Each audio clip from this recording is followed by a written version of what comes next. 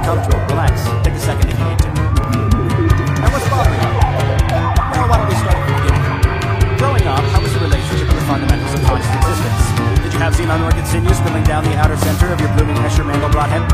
And how about claustrophilic tendrils flapping casters closed on seven-knuckle dumps? Did you get along well with the Gideon bugler pineal glands, your projector eyes casting sci-fis, and your STR strands?